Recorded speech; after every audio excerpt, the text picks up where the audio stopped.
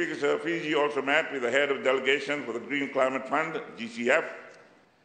In this meeting, discussion focused on the GCF's United States $1.695 billion funding committed as part of 7 projects, including those at the national, regional, and global level where Fiji is a beneficiary, as well as ways to simplify the processes required to utilize those funds.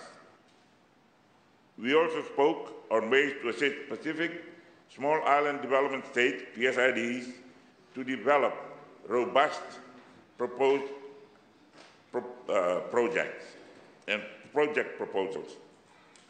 As mentioned, sir, our government is working towards not only accessing finance, but also to ensure that the financing arrangements we put in place are sustainable.